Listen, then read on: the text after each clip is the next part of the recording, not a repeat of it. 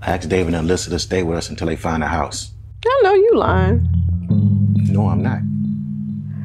You know they never liked me. Look, they're my friends and I want them to stay here, Marcella.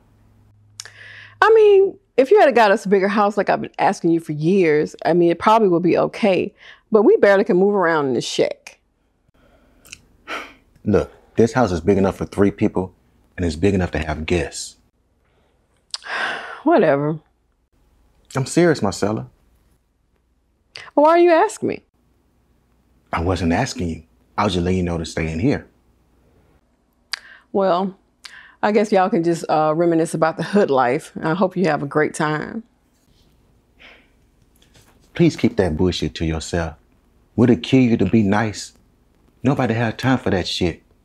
I'll be cordial, but let them know they need to be cordial too.